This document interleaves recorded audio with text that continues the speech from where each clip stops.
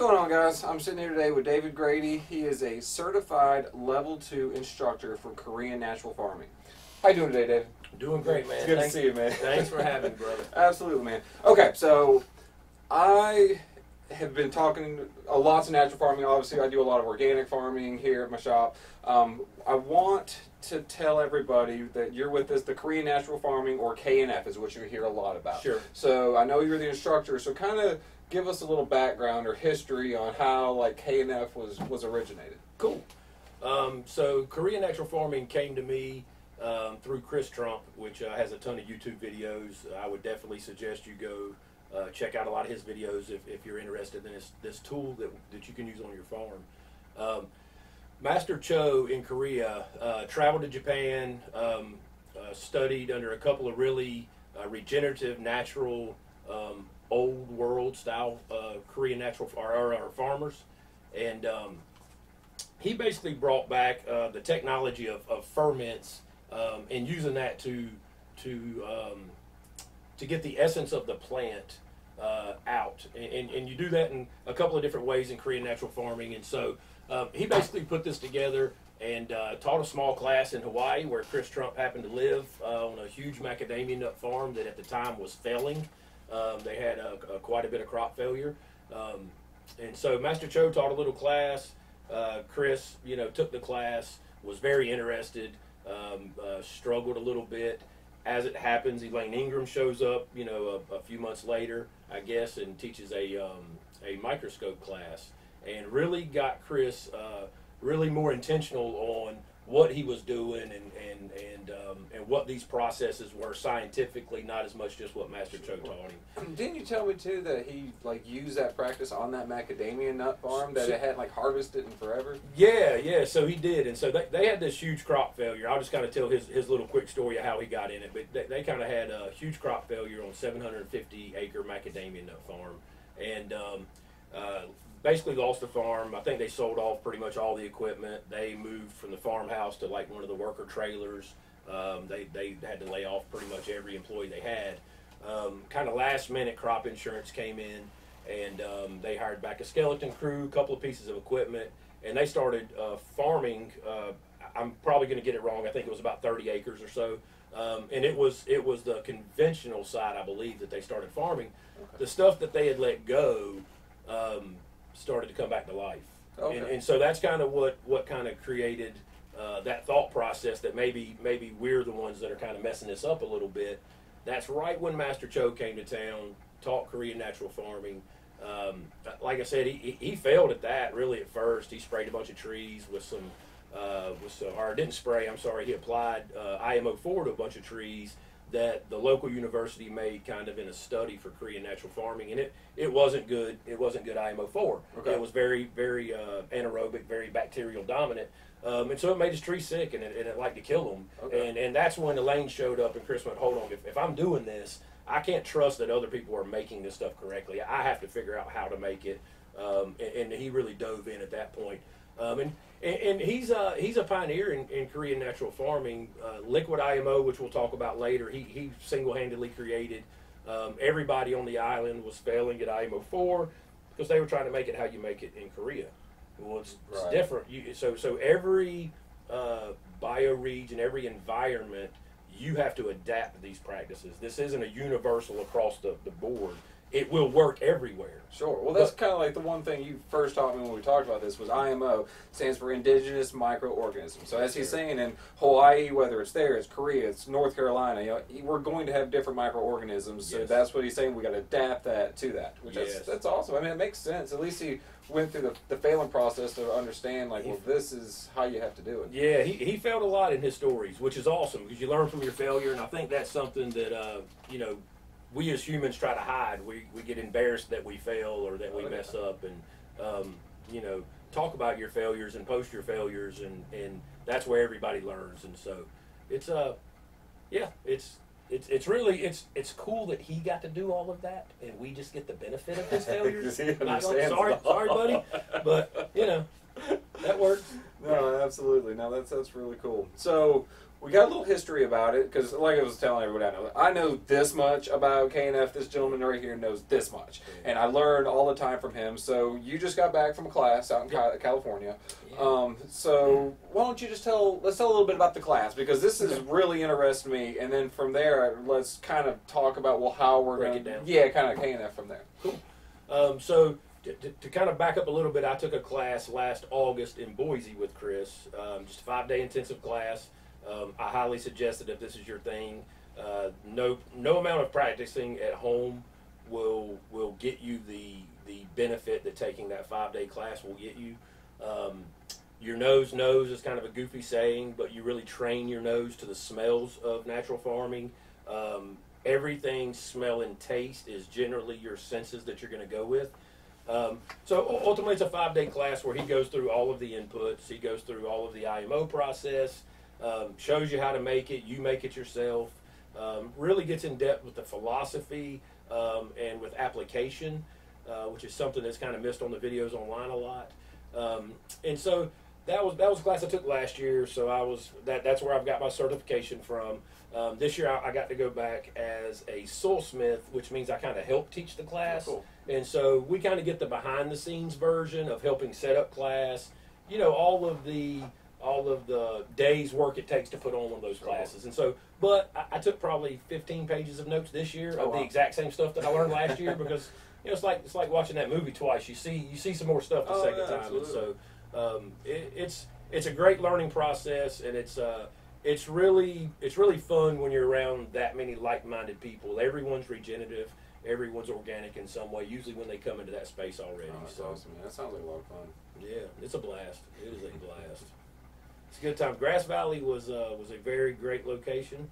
You can imagine being in the middle of California is always a great place to talk about farming. Absolutely. The climate had to have been amazing. It's beautiful. There.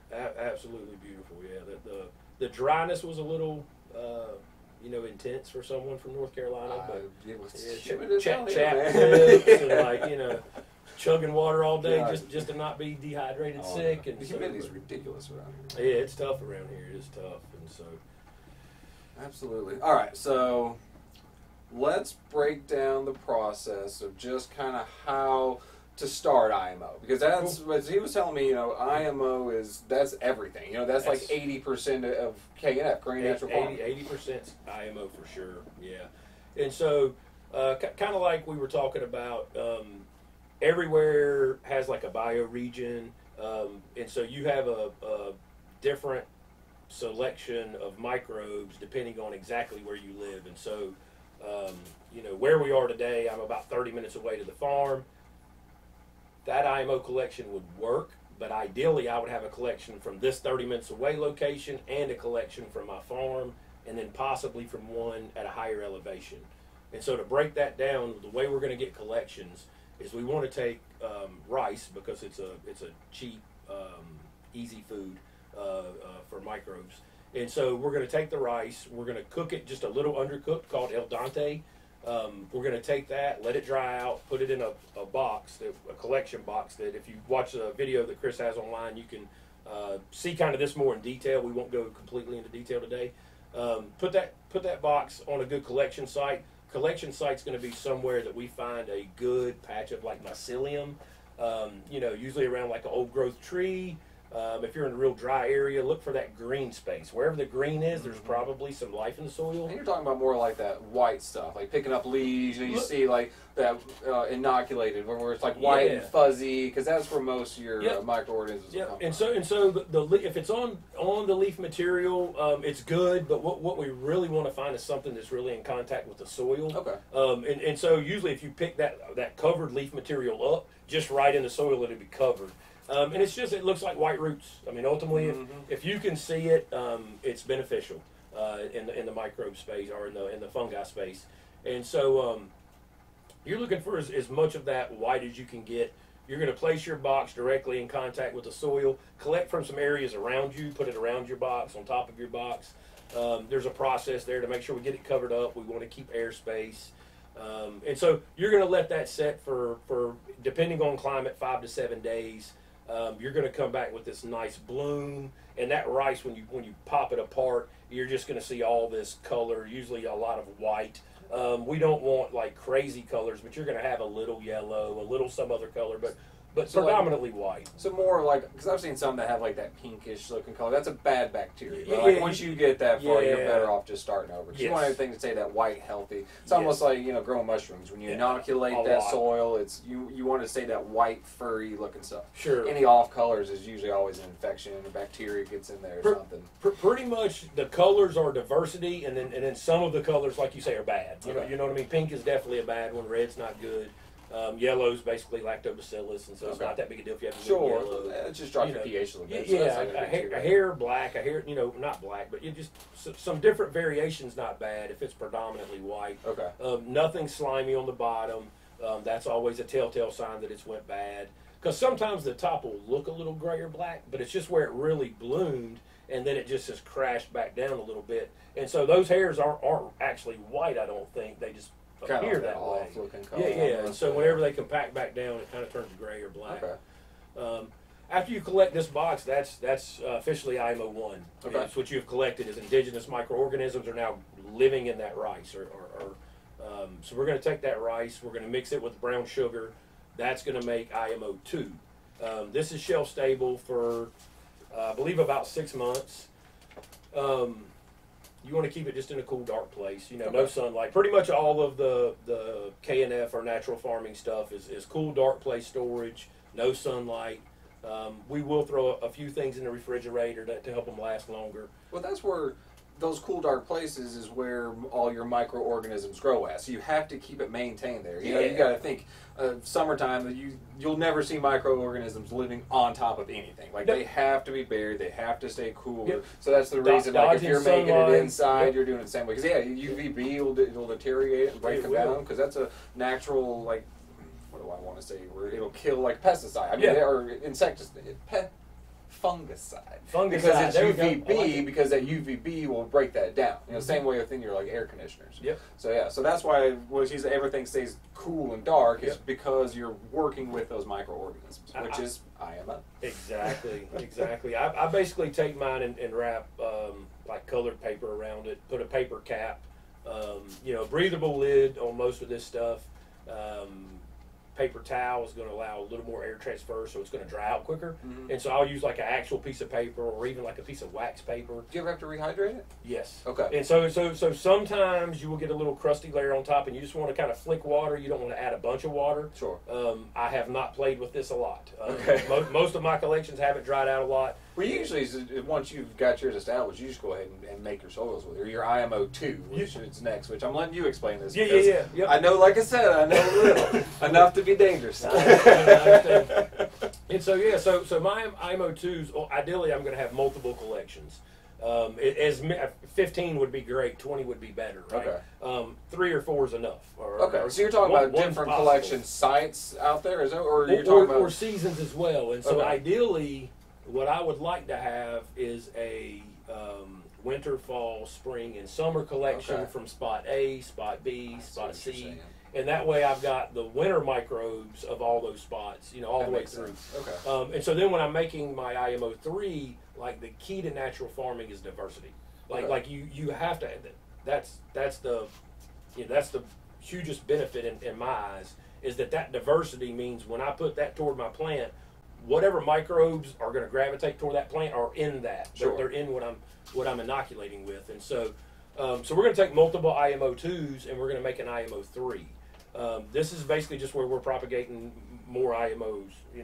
So what was your IMO 2? It was just the different collect. Oh, okay. So you're adding brown sugar makes it IMO 2. Okay. That makes it shelf stable. Because that's where you're adding sugars to feed your microbes, right? Just to kind of keep everything. Putting them basically like in cryo freeze. Okay. You basically just like put pause button on everything when you added that sugar. Okay. So once we've collected our rice, is IMO 1, and then just brown sugar added to it. Now, do you pack it around it? Because you don't really want to break it up, right? You break it up gently. So you don't get really aggressive with it, but you do kind of break it up a little. And again, what we're trying to do is just put everything on pause. So it's filled the rice and it's trying to grow, and we're just like, hold on, stop. and so that way we can pull it out as we need it to, Gotcha. to make IMO. Because it's almost like you're just hitting it with so much sugars that it's like, well, I can only take in so much. I'm gonna stay in this state, basically. Yeah, you said what, about 6 months life? I think 6 months. Okay. I think you can maybe even go a year. I would need to just double check that.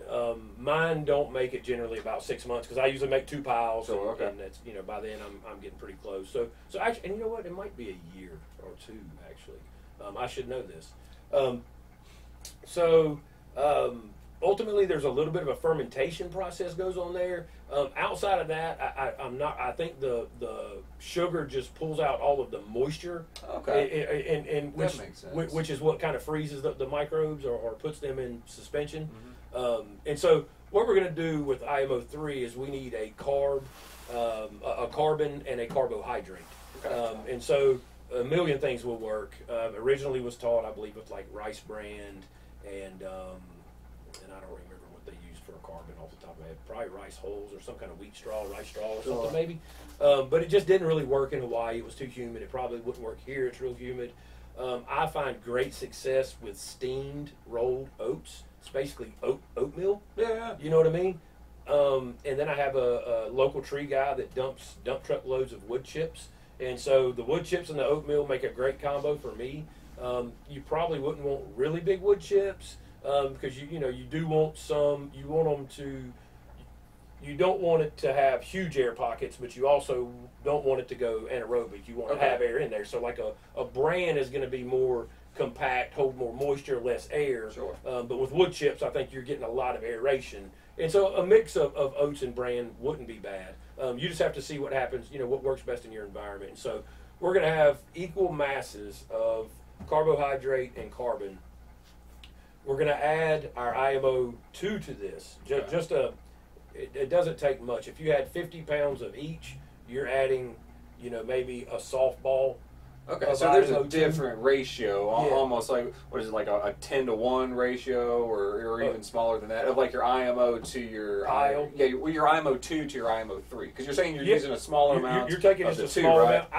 There probably is a mathematic ratio. Okay. I want to say Chris said in class in Grass Valley he made a 10,000 pound pile and used I think 5 gallons or 5 gallon buckets. Okay. Or something like that. I mean it's 10,000 pound pile. Sure. That's huge. Well, but it's also going to inoculate those oats as well. That IMO. So so what you're doing is just inoculating. From that point, it's taken off. The IMO 2 is once you inoculate the pile, it's just. Okay. It just takes off. Right. And so it's similar to like a lab mixture we'll talk here in a minute about. Really the rice wash water just needs to inoculate the milk. That ratio is not as important. Okay. It's just that you've inoculated it because the food's there for it and it's just going to run. Well, it reminded me of when I used to grow mushrooms. Like that same thing is once you had those rye berries inoculated, then you would add it to like 3 or 4 times more of like a compost or mixture, and then from there it's all inoculated. So then it just starts growing up by the media. Okay, that makes sense. Exact same thing. And so there's a solution that you will put together of the inputs.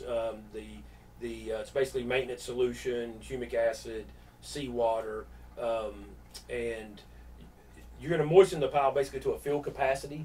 Okay. Once you get it there, you're going to manage the pile. Look online. There's a lot of detail here that we can't go in on a short show here. So, exactly. So I'm trying to. I'm just trying to think of what not to say here, but so ultimately you're going to kind of cook this pile and keep it within a very specific range of temperature, or better yet, not go over a very specific range of temperature. Well, that'll start to kill your microorganisms, though, if you get over a certain temperature. Yeah, and so 127, I think, is really when your anaerobes start to take off. 130s, you're pretty anaerobic. Okay. I think even down to like 123, you start to lose diversity. Okay. And so ideally 116, 117, if you could just cook. So how do you maintain that? I mean, I understand. Like I've done compost and stuff. It's just a lot of. So we have a little trick that a natural farmer turned us on to last year. Okay. Thank you, Wendy Kornberg, for the barbecue timer. It's amazing. And so we use a thing called a Rainbird. There's a million brands. It's got a 4-probe thing that you would use for like barbecuing or whatever. Well, this one happens to be Wi-Fi. So Bluetooth is cool, but if it's Wi-Fi, I can be in California and know what my pile's doing. And so set alarms for temperature alerts, all that good stuff. And so once your pile starts to reach certain temperatures, we're going to try to turn it to cool it down. And so ultimately the inside of the pile is going to be very hot. It's going to have a lot of action, a lot of life going on. The outside of the pile is going to be cooling down, drying out. Those microbes are going to start to cyst up and spoilate. And so when we put the warm, moist microbes back on the outside, those dry ones back in, everything that's spoilated now comes back alive, starts reproducing, and so it's just that cycle. So we want to turn it, you know, roughly every 24 hours, I say, for the first couple of days. If it's cooking good, you know, there's no real need to turn it. Just let it cook. And so if it's getting up around that 120 mark, we're going to turn it. We're going to play with pile height to try to cool it down. Taller pile is going to heat up quicker. It's going to heat up more. You know, I think it's 4 inches. Anything under 4 inches doesn't really heat up. Really? No.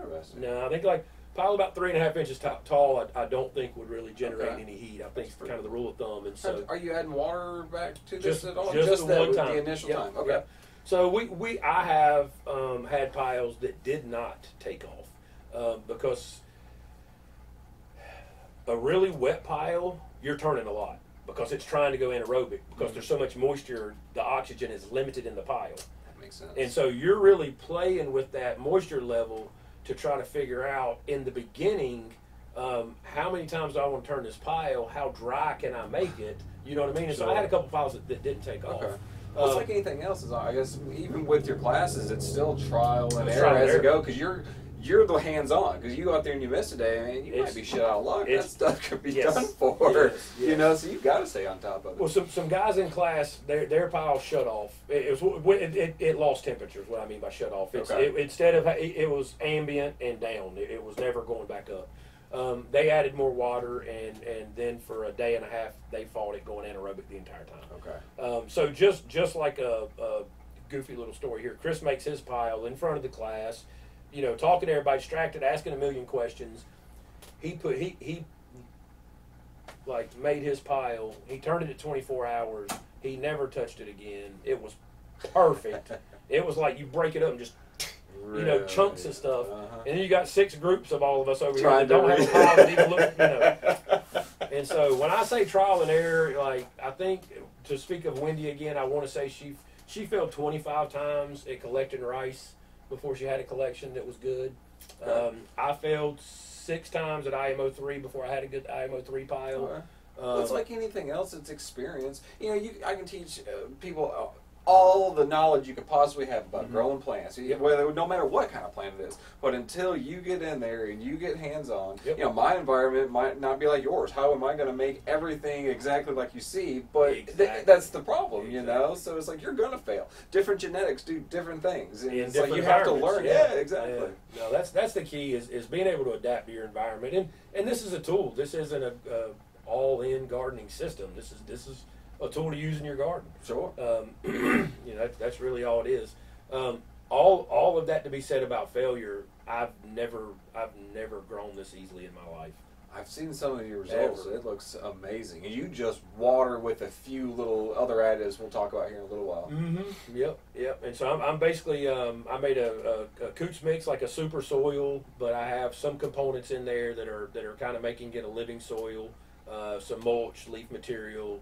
I do an alluvial layer at the bottom that is gravel with a little bit of sand, and so it's been really, it's mind-boggling the amount of time that I have on my hands to do things like scout, you know, like really dial in your moisture content, because now it's not dry your pot out. So, you know, it's a different mentality. You know, I want to keep a consistent moisture so that the life in the bed, you know, stays alive and doesn't have die off when I dry out, and stuff like that. So it's a little different as far as that goes, but I'm a water only system with the Coots mix, and then I use some of the KNF inputs that we'll get into here in a second, but that's kind of it. I want to go back to the IMO 3 that we were talking about.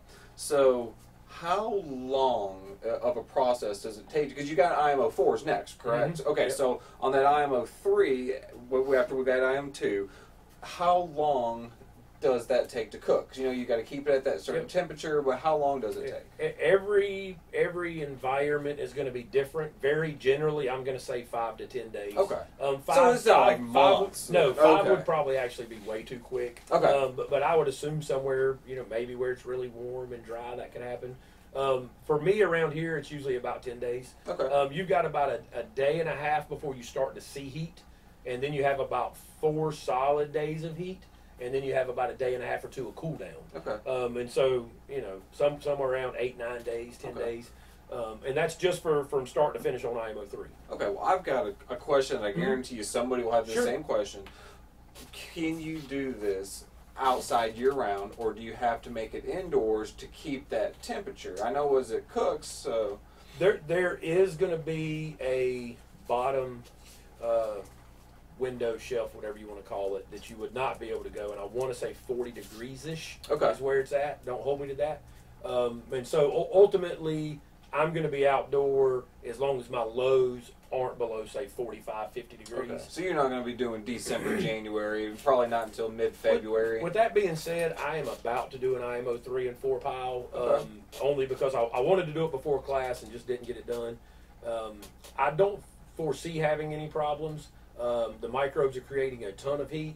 I know it will affect it. I know it will slow it down and probably prolong the pile, but I don't think it will affect the quality of my pile. Okay. Well, which makes sense for a slowdown. It's like, even in brewing beer, you know, that yeast gets too cold, you got that sluggish fermentation, so temperature always matters in some sense like that. Yep, same thing. Okay, well, that's good to know. So, all right, we got our IMO 3 out. Okay, so you said you were getting ready to do both. So obviously you've got time. I mean, hell, we're in October. You know?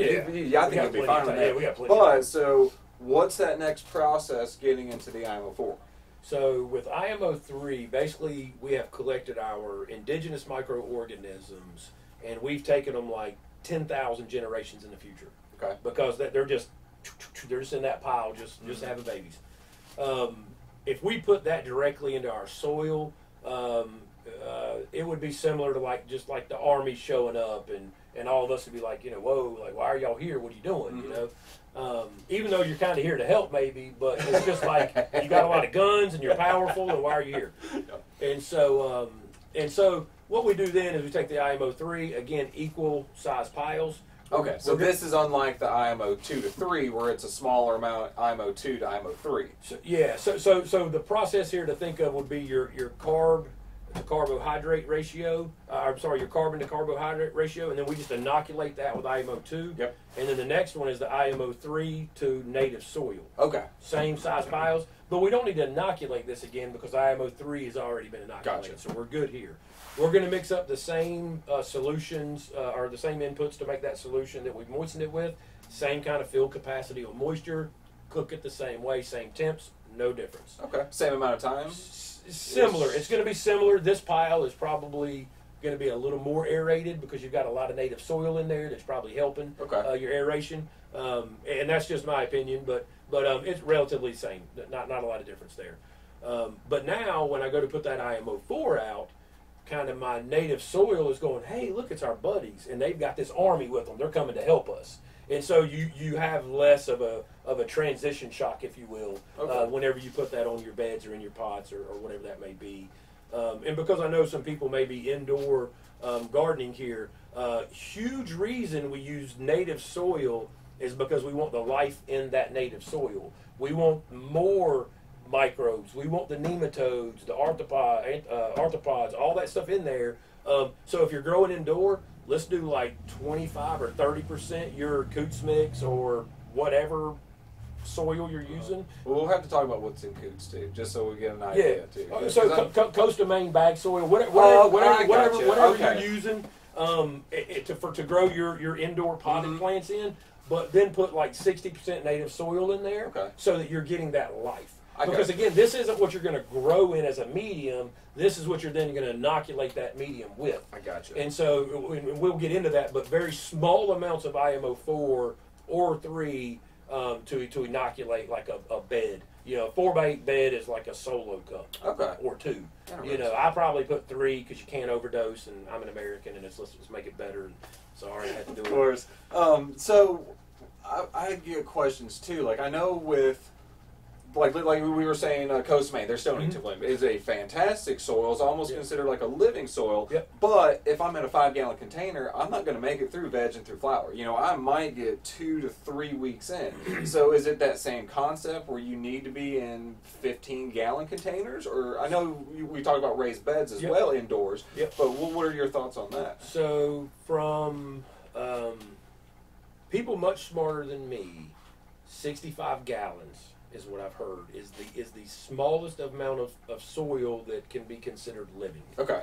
So anything smaller than that, the concept is that you're going to have so much die off because of the dry out that you're really just die off, so you don't really get the living soil benefit. You're not getting the nutrient cycling. You're not getting all that stuff that you would. And so 65 gallon or smaller, I think you have super soil that you're watering, you know, that whatever. And like you could probably, you know, if you had, let's just say this mix, you're almost going to treat it just like we would anything else. So let's say we've got a small gardener that's doing like a 4x4 tent. You know, let's say he throws 6 5-gallon containers in there. Yep. But are we going to be at that same thing, or you're going to substitute more of the other KNF methods with it, or are we still going to have to feed that soil? So the benefit of the life is that it's gonna help you with water retention. It's gonna help your amendments or nutrients that are in the soil be more readily available or bioavailable to the plant, which should mean that there is they last longer. You should get better performance out of it because the plant's not being forced on the plant like it would be like in a bottle newt or something like that. I got you. And so. But ultimately, like if you're in a 4x4 tent, I would just suggest let's do a 4x4 bed. Like getting living. How deep do you do your beds? So my beds are pretty deep. I have an 8-foot ceiling. I'm probably 23 inches deep. Okay. Oh, so you got a good. Yeah. That's a good amount of soil. Yeah. Okay. Yeah, there is some cost when setting this up with a Coots mix or a super soil or a horizontal bed, which we may or may not even get into here, but. You'll buy this soil like once every 10 or 15 years. Okay. So you can keep just regrowing in that same soil. Do you take like your roots and everything out, or does those microorganisms break everything down there? It's a source of carbohydrates? Food, yes. Okay. And so I'm on the 3rd run of a 5x5 that has had wood chips added to the top, compost added to the top, and I'm growing rye because I'm fighting nitrogen toxicity on still my 3rd run. Oh, wow. Toxicity. Wow. I'm feeding calcium to my plants. I'm getting just a little, and the calcium just goes okay, you know. And so it was some. I mean, I get a little bit of like this, just barely. Okay, just a little barely, curl down. You know what I mean? Yeah. And so you throw a little calcium. It's not like really helping the plant, other than it's not stunting it because it's not thinking nitrogen toxicity mode. It's just kind of, leveling itself out a little bit, balancing itself out. I heard you say you planted rye. So now is rye going to naturally help either break down or does it take up the nitrogen? Up that nitrogen. Okay. Yep. And the same thing with different cover crops. Yep. They're going to add either more nitrogen or more phosphorus or something like that, which is a topic we'll dive in onto another day because there is so much out there about that. But that's exactly why I planted rye, and I am less hot now. This is the 2nd run with rye. And when I say up there, it's patchy. It's I keep it cut down, and I'll go in there and pull it out. Sure. Kind of simulating an animal digging around your plants. Okay. What we're doing is we're mimicking nature. Sure. Look in the woods. Things grow beautifully in the woods. They're not diseased. They're not covered in bugs. And that's another thing. You don't have to spray pesticides, do you? No pesticides. And so I am finding now my first pest pressure that I have had. I started another room. In some 25-gallon pots. Okay. Had some aphid issues. Nothing I couldn't take care of, but had some aphid issues. Transferred them into the room with my living soil beds. Saw just a couple little pest pressure on the leaf material, and then it was gone. Really? I never sprayed a thing. I'm in there. I'm like, I know they're here. I see where you've been on my leaf. Exactly. Nowhere to be found. Well, that's another thing that I liked about that because I remember you telling me that story about there was a plant, just a cannabis plant out. What was it, like California, wherever it was? But it was Oregon. infested. Spencer Karen with Royal Flush Farms. I highly suggest you follow him. I know none of his tag information. I should. Spencer Karen on Facebook or probably Instagram's the same. Did a podcast with Drake in Hawaii, and told a story about one of their first gardens after learning KNF. They had a plant that the entire plant was just falling over and just completely covered in web. And when they harvested that plant and kind of dug it out, there was no damage to the plant. The spider mites were literally trying to kill the plant by webbing it because they couldn't penetrate the plant. That's impressive. He has a very unique. It's not unique. He follows this philosophy true to heart. We toured his garden. He's just a little ways hour out of that class in Boise that I took, and so the whole class went out there for a barbecue one night. Oh, cool. He's got a plant that has russet mites. He has a plant that has spider mites. The other 90 plants are phenomenal. And we're like, well, why are? He said, are they on the other plants? Just the bugs. It's like the sacrificial plant. Like, the bugs are on the other plants. Let them have this one. Like, who cares? Exactly. You know. And that's his mentality. I mean, he went to mix some stuff and like broke a bag out that was like covered in all this what I would have thought was just like gross stuff. And he's like, but the microbes that I just brewed are more powerful than what's on that bag. And it's like, I'm not worried about that little bit on the bag. Okay. You know? And so no, that makes sense. He really follows it to heart. But that was a story that opened my eyes on kind of how powerful healthy plants are. Yeah, I agree. Especially if you have a insane. spider mite infested plant, and if you're feeding it its natural microorganisms, it can fight off just like your immune system can help fight off everything. That's what that plant's doing. Yeah. No, that's really cool. I found the life is like it's just like a regulator. I can go in, had an air conditioning problem. I was in veg, room's 91 degrees, plants are praying. I don't mean like, you know, they're happy like this. Like I mean, these damn things are like this, you know what I'm saying? I mean, I go in and the humidity's through the roof, they're praying. I go in, the beds are dry as crap, they're praying. I go in there, you just pick up the soil and it's just like, hey, it's getting a little funky, it's too wet. They're praying. It's That's just the amazing, life overcomes so much. Well, it's just gotta have to be all of those microbes, It and is. especially with you doing them, you know, every season, because like you're not gonna have the same ones in the summer that you are in the winter, Nope. because those are gonna die off, and, Yep. and so you've got everything this Yep. plant could possibly want. And that diversity is key because, like you say, what is not going to thrive in that particular environment will just die off. Yeah. And what is will take off. And so, and I inoculate a lot. So I spray. Next step to IMO process is actually IMO 5, but we'll skip to LIMO because I spray once a week with liquid IMO. So I take an IMO 2, 3, or 4, not a 5. I'll tell you about 5 in a second. I use 4. That's ideal, I believe. And I brew basically a liquid IMO. I liquefy the IMO, basically in a compost tea or like a active aerated tea. How long do you bubble for? 36 hours typically, but again, we're looking for a smell. And so if it's 76 degrees consistently, about 36 hours on the nose.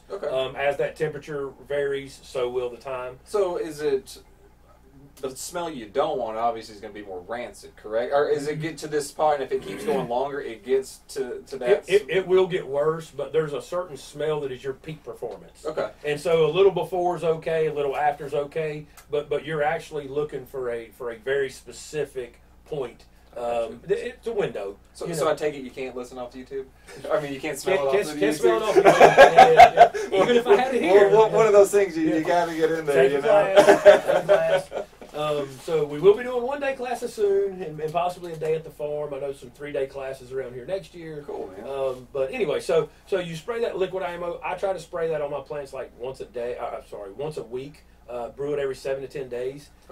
With that, I could add in that calcium product we were talking about, or if I needed like a fish amino acid, which is going to be my nitrogen source and my amino acids, or WSK, which is like your potassium, or your Cal-Phos for changeover, whatever you needed to add, I can put in that LIMO when I spray that on my plants and soul drench on that plant So how long is it stable, or you need to use instantly? it? Okay, it's one. You're not going to throw it in the fridge and keep on to it. So you need to instant die off. So you need to make the amount that you need because otherwise you're just going to toss it somewhere else. Yep. Okay. Yep. And so what I do is I typically make 4 gallons, unless I'm making a bigger batch. I make 4 gallons no matter what. I'm not sure the success of less than that. Like I wouldn't try to brew a gallon. Okay. I'm thinking there's just not enough there to get action. See that. And so I soil drench. Whatever I don't spray, I just soil drench. And we all have a tree, we all have something outside that, that would really benefit from that. So now, watering, I know on a typical water, like just say I'm in these 7-gallon containers, Mm-hmm. I like to water until I get some runoff. Mm-hmm. So now on a bed, are you in that same point, or are you trying to keep a certain moisture level in there? Mm-hmm. So ideally I want an extremely consistent moisture level, because again, any dry off, or the more the soil dries, I'm going to have die off of my microbes. Okay. My diversity's Right. going to die. So then only and to some extent things are going to cyst up and things are going to spoilate, and so die off is maybe not the correct term, but you're going to have a lot less diversity and everything won't come back in the strength that it was. Okay. And so with the pot, you're going to let it dry off enough that you would be able to water and get runoff. In a bed, you're probably going to be heavily saturated, I think, before you get any real runoff. I use a blue mat that top waters. I find in the bed that is mostly Coots mix, that is sufficient. I don't add water. To the bottom of the bed stays nice and moist. Okay. The bed beside it, I have a mulch layer, a leaf layer. The blue mat's not sufficient. It's great for top watering. About once a week, I'm hitting it with about 5 gallons of water, just to kind of do like a deep water on it. That makes sense. But there's not a big difference in the way the plants are reacting as far as only deep watering once a week doesn't seem to. I seem to be keeping a consistent moisture capacity throughout the grow. That it's not really. I'm not having issues with dry soil or plants wanting water. Because that's what I was curious about, just because, typically if we were just growing in just soils, you can't just keep that stuff wet, because you have the chances of root rot and all this stuff. But I guess with as many microorganisms and everything in there, they're probably breaking down that dead root material anyways. Yes. Almost like enzymes. They're probably already living in your soils like that. Yes. So that makes a whole lot more sense. Definitely starting to break that stuff. Yeah, because that's just more food source for them, too. It is. It is. I've not had a root ball issue. I was worried about that in the beginning. I've planted it. I lay the bed out per what plants I want to put in. Sure. And I've not had an issue. Okay. Like I don't think I've tried to plant directly on top of a plant, But I mean, the roots are still there sometimes, but they're not. By the time you harvest and give that bed a week or two to chill, a lot of that root mass is getting broke down. Yeah, it's getting broke down. No, that makes sense. So IMO 5, not to leave everybody hanging there. That's basically going to be where you're going to add in. So that IMO 4, which is your native soil, your IMO 3, all of that life. Now we're going to add in, say, like a compost or a manure or something like that. Okay. So now this is where I'm going to feed something to my soil, my plants, as far as like if I'm deficient in anything, that's what I could add to my IMO 5. I got Then you. when I top dress with my IMO 5, I'm putting in that nitrogen or whatever I'm lacking that I add. And that's going to be some additives we're going to talk about here in just a little bit about Yeah. other ways, because like we were saying, IMO, that's why we've talked so much about IMO, is 80%. that is everything. And there will be other additives that we can do, we can make in-house, and talk about all those fun things. So I know, we were talking about like the way their IMO 4 and 5s, how each one of these pieces work together. So on average, let's just get an idea, like just so everyone knows, like how long is it going to take me from the time I take my rice, I build that first IMO 1 until I can actually, IMO 4 is where I would say, because that's where you're going to start playing. Like IMO 5s if you're trying to fix like a deficiency. It's useful, but it's less used. I've never made an IMO 5. Okay. Yes. I haven't done that yet. And so you're somewhere around 25 days probably on the long end, because you're going to make your rice. Your box is going to be that 5 to 7 days, so we'll just call that a week. Okay. And then you're about 7 to 10 days each process, IMO 3 and 4. So if we go long side 10 days each, we're 27 days or so. So that's not terrible. No. And then especially if you have multiple piles where you just keep, especially if you're a perpetual grower where you need stuff ready all the time. Well, and you use so little of this. So what ideally you would do would be to make your IMO 3 pile a pretty big one that you can store, and then just use a portion of that IMO 3 to make enough IMO 4 to put out on your garden. And when you needed more IMO4, you just pull it. So every 10 days, I can be pumping out IMO4 pretty easy. So you're not stuck making a 30-day process every single time because you're only using so amount of this one. Yes. And then, of course, you take your IMO2 or 1 and 2 process out of that after you do a couple of collections because, again, they're shelf-stable for a while. Okay. So it sounds very time-consuming. I have an older brother that really gives me a hard time. That sounds like so much work, and I'm like, but it's just not. It does sound like it, but it's when you start doing it, it's just not that much work. And so, all right, man. So, all right, we got IMOs out of the picture now. Like that was it. So we were talking about some of the other additives. One that, as we've talked to before, what I really like is calcium, because I know you've got a few methods of making just readily available calcium. Sure. So how do you go about that? We'll go through the inputs. So WCA, water-soluble calcium. The one way is to take eggshells. We want to cook them or brown them. We want to get rid of that little membrane that's kind of on the inside of the shell. That's just putting it on just like a pan, frying pan. Okay. Just a frying pan on a grill or something, and just fry it up. You're really looking for a real tingy kind of crisp breaking sound. Okay. You're cooking all organic matter out. That's ultimately what you're doing. What the organic matter is going to do if it's left in is just cause your finished product not to be shelf stable because it'll rot. It'll create rot. Once you cook all the eggshells to that really brown crisp, you're going to add that to vinegar at a certain ratio. Watch the video. You have to be careful here. Adding vinegar to the eggshells will create a mess if you're not careful. Well, so question there, because I do know that we've got horticultural vinegar, we've got just regular vinegar that has the acetic acid that does it. So does it matter what percentage? Because I think typical house vinegar is 2%, I think. I'm not 100% sure on that, but you can use pretty much any, say, store-bought vinegar. It doesn't have to be a living vinegar here. Gotcha. Preferred always a living vinegar, but if you bought like a what is a White House or Bragg's or whatever it is, just a regular vinegar, that's acceptable here. I would try to use a living vinegar always. Okay. But brown rice vinegar or apple cider vinegar might be pretty expensive for making some of these inputs. So are you talking about making your own with your mother or your? Because that's how you make them. It's that has a mother for your vinegar and keeping all that stuff going. You can. So brown rice vinegar would be Korean natural farming kind of preferred best because it has some micronutrients. Anything outside of that, you would want to use a living vinegar, like an apple cider vinegar. Once we get into making FPJs, the leftovers there can be turned into vinegar. So just anything that's kind of a natural vinegar or living vinegar. And the reason I say it that way is the stuff in the bottle, we don't know how it was made. If it's a petroleum-based vinegar, we don't want to use it. Okay. And so that's really the only dodgeball there. That's why we want to say if you're living or some sort of grain vinegar, we know how it was made. Gotcha. That makes sense. And so the product you're going to end up with is water-soluble calcium. It's 100% bioavailable to the plant. Instant uptake. I mean, you instantly see results.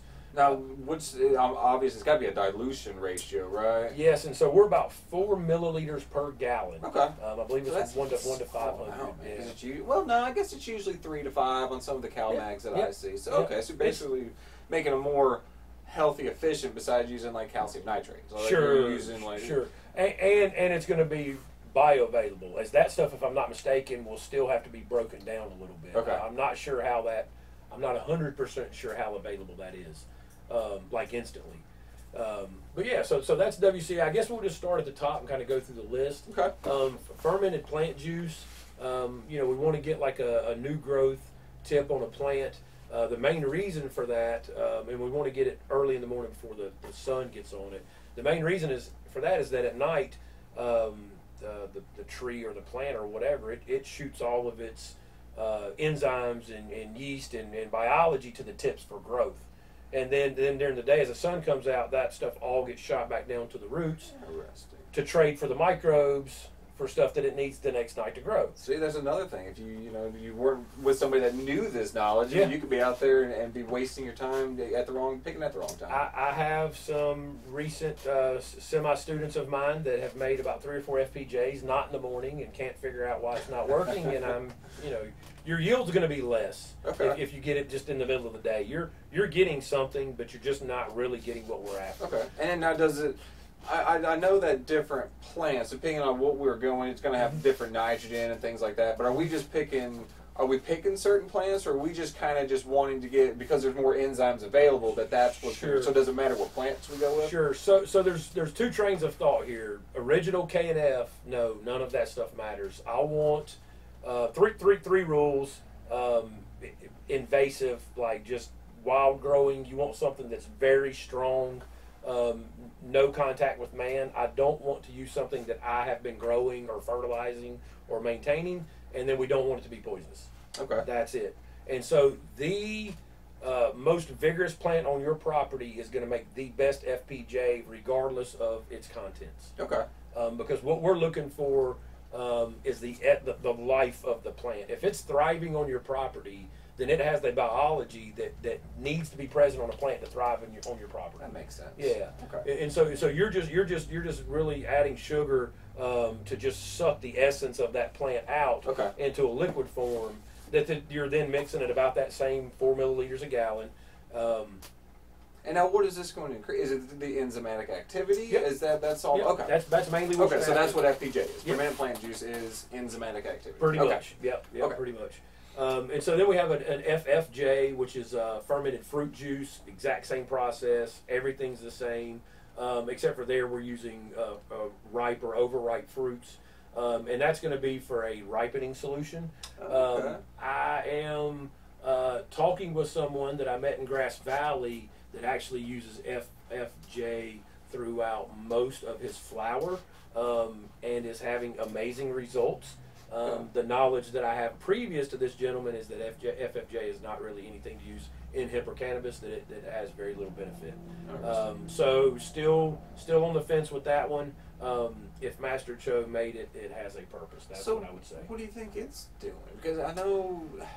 So if I take an FFJ, I'm going to have all of that stuff that I just told you wasn't important in FPJ in that FFJ. Okay. I'm going to have a lot more phosphorus. I'm going to have a lot more potassium. Sure, because it's a bloomed flower. It's not that vegetative growth, and it takes phosphorus, potassium to It's create also those going to have that growths. enzymatic profile of the fruiting. Okay. So there's a lot to it. Like I said, if it's in the plan, I'm going to use it. Sure. I think it's important. Now, is that more? Do you water it in? Do you spray any of these? Mm-hmm. Oh, you can. You can spray and feed them in. Yep. Okay. Yep. So all of this is a foliar and a soil drench. Okay. All of it. And this is when you're mixing in with your IMO liquid you're mixing, or is it a separate application? So there's IMO is kind of its own process, and then these are the inputs that we can make solutions out of. And so these are the inputs that we make that liquid that we mixed with the IMO 3 and 4. So that's what you're adding in, like a feeding, watering / day. Yep. So that tea that you brewed for like 36 hours, you're going to add the FPJ, All of FFJ that, into that at the same time. Okay. Yes, yeah. When I put my IMO in there, I'm adding that stuff because I'm adding food and medicine and stuff like that. Okay. And so the FPJ and FFJ are really simple. The next one that's not so simple is OHN. There's five herbs that go into this: garlic, ginger, angelica root, licorice root, and cinnamon bark. So what does OHN stand for? Oriental Herbal Nutrient. Okay. And so this is a process. Look online. I can't even come close to explaining it all right here. You end up with this tinctured liquid that is basically a medicine. And so all of those are antipathogenic herbs. All of those are warming herbs. This is a big play on Chinese medicine. Okay. All of these are very big in that world, in that space. And so this is basically what you're going to put on your plant that's going to help with circulation. It's going to help fight off pathogens and disease. Okay. It's a health tonic. It's an immune booster. Almost like PMs and battling off all that kind of stuff. Yeah, sure, yep. And so that with FPJ and then BRV, which is brown rice vinegar. Again, any living vinegar, any non-petroleum based vinegar works here. Grain vinegar is better because it does have that minor nutrient profile. Gotcha. Those three combined are what we call our maintenance solution. Okay. So you're going to take, say, a 5-gallon bucket of water. You're going to add FPJ 1 to 500, BRV 1 to 500, and OHN 1 to 1000, and that's a maintenance solution. Okay. I can spray that on any plant as much as I want. I'm going to tell you not to do it every water because you're going to make your plant drunk. You're giving it way too much sugar. But I gotcha. every other water every 3 or 4 days, Okay. I think you're fine. And that's just with water. That's not with Just like water. that IMO. Nope, This is what nothing, you're just throwing water. in there. Yep. Okay. Yep, just water. And so, go ahead. I was just saying, so before we just get all of these out here, okay, so the FPJ, FFJ, how long is that fermentation go for? About 5 to 7 days. Okay, Yep, so yep. it's not a long process. Nope. It's available sooner than later. And it's Yes. got, I guess, a shelf life on it? For, It does. About 6 months to a year. You're going to Okay. keep that in the refrigerator. That's one of them we refrigerate. There's a process of supersaturation that if you just had to keep it in like your grow room or garden or whatever, I discourage it. It is way too much sugar. You have a refrigerator. Like, Okay. put it in your Sure. refrigerator. Okay. You use such a small amount of this. Just put it in your refrigerator. It'll be a better product for your plant. Gotcha. So the OHN, with all the different roots, is it also going into the vinegar based and breaking down in there? No. So OHN, it's a very long process. You're gonna have 3 dried herbs. You're gonna add beer to rehydrate. You're gonna really crush up your garlic and your ginger. You're gonna ferment those with brown sugar, just like you do FPJ. Okay. And then you're gonna start a vodka or More of an ethanol base? a higher percentage alcohol tincture.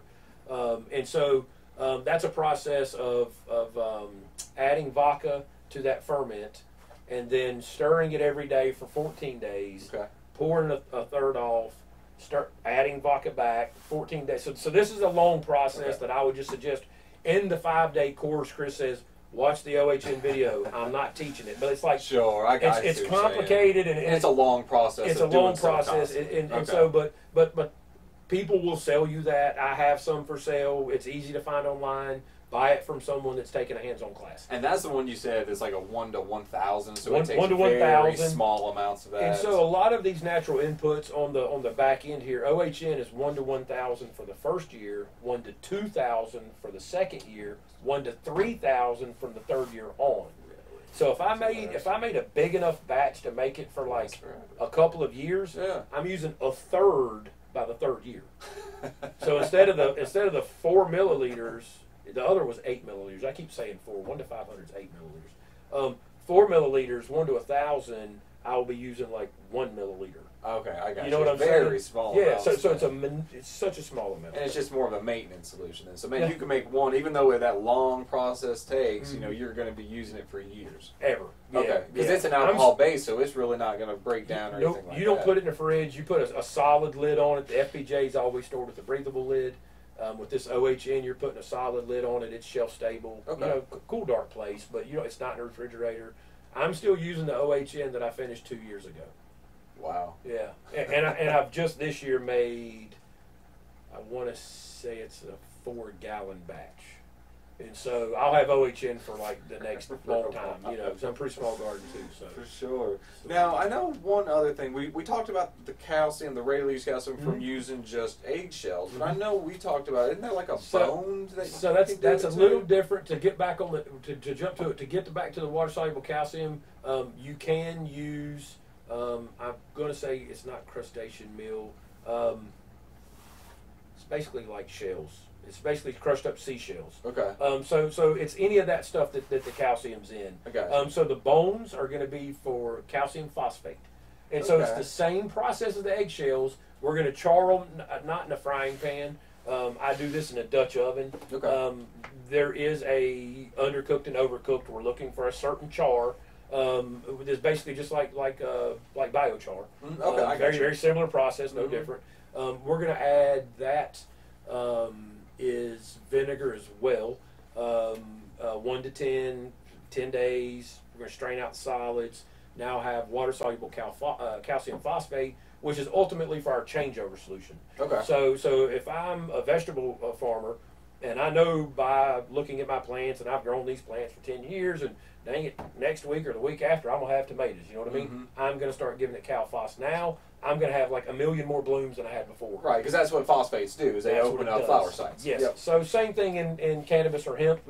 We're fixing to go into flower. Day you flip, hit it with that Cal Phos, Okay. you're good. So that's another one you already have made up for that yes, as well. yes. Okay. Shelf stable. These aren't shelf stable. I actually thought they were shelf stable for a couple of years. I think it's more like a year. Okay. And so, again, there's a lot of information online that will give you the exact details of this stuff. Or come take a class when I have a million notes in front of me. Yeah, there's no way we can talk and I feel about more all confident of I will that. tell you. So the bones are a good one. They give you that calphos. We use tobacco stalks or sunflower heads or stalks for water soluble phosphate, WSK. Potassium, I'm sorry, WSK, and so those are kind of the three biggies as far as your NPK style thinking. One thing that I will say is I don't think about any of that stuff growing this way. Okay. One of Master Cho's saying is come to this with an empty brain or come to this like an infant. That stuff doesn't really apply. Nobody's in the woods thinking, man, I need more nitrogen. No, of like course they not. just find a way to make it work, and so the life will find the balance that your plant's looking for. But that being said, you can't go planting dead soil and give it life and be like, oh yeah, it's gonna. Right. No, absolutely. Okay, but if you're doing soil test and you're amending, you're not thinking the input side of things are for making the IMO, the liquid IMO, the maintenance. You're using it because I've got a nitrogen toxicity. You know what I mean? But Yeah. I don't. Those aren't really getting used a lot. You know what I mean? Interesting. FAA is another one. Fish amino acid. Of course, it has the amino acids. It's a huge nitrogen source. Just a really good mineral product. You're taking hopefully deep sea blue top, and there are some different fish that you can use for different parts of the plant's life. Really? Making FAA. It's not something I use. I've given my beds FAA. I gave one bed FAA one time. Couldn't tell the difference. It couldn't tell the difference. Really? Because I'm fighting the nitrogen toxicity. I wanted to get the amino acids in there so that it would Yeah. help, but just not really seeing anything. Well, that's another one you said it takes forever to make, isn't it? That one's, you can use it after 3 months. I don't suggest using it until 6 months, and it's better after a year.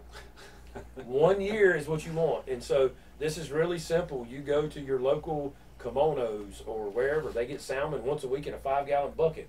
They cut the good stuff off. They put the heads, the backbones, and everything back in the bucket and throw it in the dumpster. If you just go say, hey, I want to pick that bucket up, he'll set it to the side for you. Man. Make sure you go get it, because if you don't go get it, you're not going to get the option again. Oh, yeah. You know what I mean? They're going to be like, no, that's I'm just true. going to throw it away. Yeah. And so you mix that with brown sugar. Like I said, in 3 months you'll have liquid that's usable. Okay. But 6 months is better. Do you have to filter any of it out? Or Oh, is- yeah. okay. Yep. So I just take a 5-gallon paint strainer, Mhm. put it in a 5-gallon bucket, dump the 5-gallon bucket, pull out the fish strainer, done. Easy It's so simple. All of this stuff is intentional. It is time consuming. You can't wait to the last minute and go, oh crap, I need some. You're not going to have it, But if you think a little bit and plan a little bit, the cost effectiveness of this way of farming is there's no comparison. Right. I mean, No 'cause you're comparison. naturally making everything that you could possibly need. It's going to revolutionize the way that we farm. I know we hear that a good bit, but there are commercial farms using this practice now that are literally changing the way their industry looks at farming. So, and it creates a better tasting product. Everything is so everything. much better. The terpene profile is insane Yeah. with natural farming. Because your plants all, they'll naturally create their own sugars as well. So you'll get all that bricks content to those Yep. final flowers, just Yeah. boutique flowers on those. No, it's nice. It's not to brag on natural farming a lot, but there's a vineyard in Napa. If you know anything about, I mean, you probably do about growing grapes. There is no organic PM solution. No, There's no organic powdery mildew solution No. for the grape industry. Liquid IMO gets rid of it. Really? Um, Is it adding like any FPJ or anything like that? So to it too? so what I do in liquid IMO is I make maintenance solution, which is FPJ, BRV, and OHN. Okay. I add that to my water. I put humic acid and I put seawater, and then I put brown sugar and IMO4 in there. Okay. And so that's what they're spraying.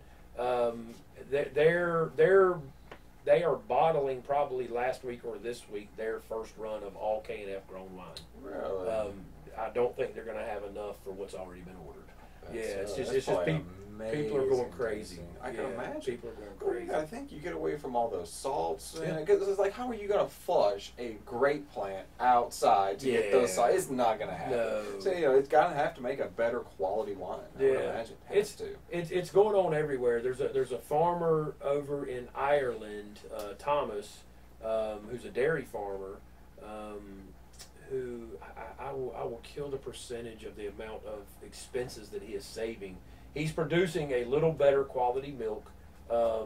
It's a better milk, but it's selling for relatively the same price as a normal gallon of milk.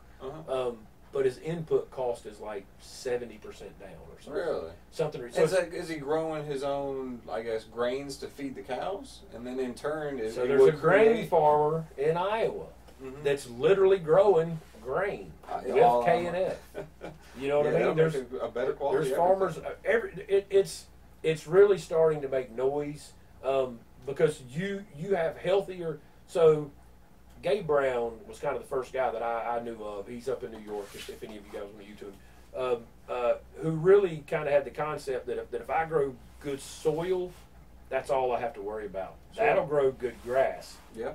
That my cows eat, that my whatever. So like this is where it starts, and everything else will be healthy after that.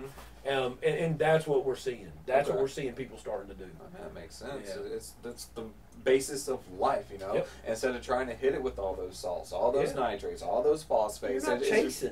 It's eventually going to make your land barren unless you can find something that's going to break those salts down anyways. I think they're saying 50 years on this planet before we'll be out of the soil will be completely nuked barely. I could see that. Yeah. Especially with all just the runoffs, the pesticides, everything, man. You get to that point where you can't grow anything unless you start to go this route. Yeah. At least this way. The only other thing that I've seen was like, inoculants. I don't try to plug things on here, but that Emerald Harvest, they've got that Root Wizard. That's like that army-based inoculant that will actually break down your carbon, your hydrogen, your oxygen molecules, so that way everything can be taken up. They use that in like gas spills and oil leaks. But it's still an inoculant, so it's still those beneficial. So that's the only thing that's going to have a solution. There's a couple of those and great products. Not knocking any of that stuff. It's just not indigenous, and so it's gonna have a fall off. It's a shelf life in your system. It can't maintain without you continually inoculating with it. Exactly, and that's the thing is you have to constantly inoculate. Very similar to a EM. Great product, but I think I could be wrong, but I think the only thing they guarantee is lab. I think that's the only thing that's really guaranteed on the packaging is lab, which we didn't talk about in the inputs. That's another great because you can make that from the original IMO rice water, right? So when you take your rice and you're going to cook it, you just wash your rice, which I've never cooked this much rice in my life, but so when you cook rice, you wash it, and that rice wash water, you set it out. Again, there's a certain smell you're looking for. This time of year, you're probably about 30 hours, somewhere around there, maybe 36. Once you get that smell, what the rice wash water is just a really cheap, easy food for bacteria. All kinds of natural bacteria are going to inoculate that rice wash water. The only thing that I want to live out of that is the lactic acid bacteria. So I'm going to take milk, any kind of dairy milk. It can be condensed milk, powdered milk, whatever. Doesn't matter if it's pasteurized or anything like that? Doesn't matter because it's still going to have lactic acid in it, and that's ultimately what we're after. Okay. Or lactose, in it, which is ultimately what we're after. And so whenever we inoculate the milk, 1 to 10, 1 rice wash water to 10 parts milk, we're starving everything but the lactic acid bacteria. Gotcha. All the other bacteria has no food source and just dies. Right, because they feed off more sucrose, fructose, different carbohydrates like that versus the lactose. That makes sense. Yep, perfect. And so that's going to separate. You're going to have a cheese curd at the top. You're going to have the whey in the middle, which is our lab, and then some trash at the bottom, which is probably all the dead bacteria. I don't know what's down there. So cheese makes a great cheese, like a farmer cheese. It's really good. Is it more like a mozzarella type? You can do anything. I guess they just add more whatever culture you want to put in there to create it. Well, so you have the curd, and so then it's just going to be kind of flavoring it. And so you could I know they're doing some stuff to make it mozzarella like. Kobe Guy is a really big one that's big on the cheese stuff. I have not made cheese with any of my curds yet. Animals love it, like absolutely will go crazy over it. So you drain your lab. It's a really good decomposer. It's great to add to your compost pile, to your bokashi bin. It's great to add to your soil. It's the police is kind of the way I look at that. If I have anything going on, pest-wise, disease-wise, pathogen-wise, root rot-wise, anything out of balance like that, I'm going to hit it with lab, and it's just going to strip the life out of it. So you add that to like the IMO water that you're making, or do you add it on like that medicine day that you were talking about? So liquid IMO is kind of an independent thing that you can add those other supplements to, and I believe you could put lab in that. I don't think that would hurt anything, but you already have some lab in there as well. Okay. And so lab is something that I typically will use just independently. I'll typically make like a maintenance solution, and then just add it to that. Gotcha. I will spray lab, just lab. Most stuff in natural farming you would not use solo, but lab is one that you can. Okay. And I would soil drench with lab solo as well. And is this more of a preventative, or are you attacking something that's there? There's a lot of good uses for lab. So in my beds where I have a lot of root balls, lab's going to do a really good job of helping break that organic material down. In my Coots mix that I didn't let cook long enough, and so Coots mix is a super soil. It's aeration, compost, amendments, to balance out the soil. So it's a super soil, and so that stuff slowly is breaking down in that soil, and I'm supposed to cook it for, say, a month. Sure. Well, if I only cook it for 2 weeks and I put my plants in it, everything's going to be great. They're just going to have throw some lab in there. That's going to help decompose. It's going to help break that stuff down. That's a good idea. You know what I mean? And so, yeah, because I mean your amendments, all of them take their amount of time for them to break down. Some are faster than others. Exactly. So that's going to kickstart those breaking down in your soil. Yeah. It just makes it speeds up that cooking process. I got you. If I have a pile of wood chips outside that I want to turn into soil, go throw lab on it. Come out a year later, you've basically got soil particle size material out there. Okay. And these are relative terms that are for what happens on our farm. And so lab is really good for. We haven't gotten into the human side of this, and so I guess maybe we'll jump into kind of the plant-human comparison here. Lab's really good for gut health. Most of us don't realize that our digestive system is directly related to every single part of our body and how we feel, and whether we're tired, whether we're groggy, are we thinking clearly. Every bit of that is directly in response to our gut. Okay. And our gut is supposed to be 60% lactobacillus, which is like the most powerful bacteria known to man. Well, that's the common one you see in all yogurts and everything. It's always lactobacillus. Yep. And so, but most of the foods that we eat strip all of that life out of our gut. Most of the processed stuff we eat. And so the easiest way to look at a plant is that it is just like a human. And so if you're sick, you don't want a steak and potato, so you don't need to hit me with a lot of nitrogen, a lot of stuff to make me grow. Just give me a little, homeopathic, a little signaling in which direction to go in. And so we kind of look at plants as, as kind of infants, and then going through puberty, and then kind of that crossover teenage years, and then adult life. And everything is very relatable to the human aspect of that as well. In what inputs we give, what solutions we make at those different times. And ultimately, everything we're putting on our plants, you can drink and do regularly. Sure. I mean, labs, if it's made correctly, is pretty good. If it's not made correctly, it's not bad. It's a little funky, a little cheesy, a little cheesy taste. Well, and all of the bases, too, are either an alcohol base or a vinegar base, too. So nothing in there is going to hurt you either, Yeah. It's a really neat system, but again, it's just a tool. There's not to bash KNF, there's no solid pesticide response. Yeah. You're gonna have we can argue over healthy plant bricks left. There's bugs. There's bugs. At some point, stuff gets out of balance, it always and there's happens, bugs. Man, it's so hard. You're always battling that stuff. Well, we're not always growing in the ideal environment. Right. Sometimes we're in the bottom of a gully where it stays kind of damp. Well, then you're overwatered pretty much all the time, so then you have pest problems. You know, it doesn't matter how healthy you try to make the soil. So, especially those little fungus gnats, man. Oh, They love wet soil. Man, they love that stuff. it is nuts. So Jadam is a good one, which is Master Cho's son started Jadam, and its best tool, I think, is the pesticide version. Okay. And so there's a Jadam wetting agent, which is like a Dr. Bronner soap that you can make at home. It's a great wetting agent. It works as a great pesticide. There's a JHS, Jerusalem artichoke solution. Good gosh, Jadam herbal solution. Okay. It's a Jerusalem artichoke that you make it out of. That did not come out. And so anyway, it basically takes care of any hemp cannabis pest there is. Really? Yeah. It's something you just spray foliar on them. Yep, Can you yep. water it in too? Or is it more of a spray? You can water it in, but it's going to be effective as a spray. Okay. Yeah.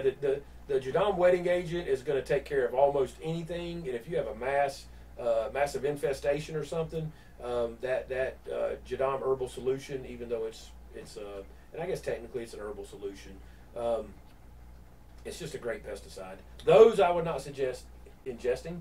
Okay. Jadam is not. It's a scientific base, natural farming. It's extremely low income.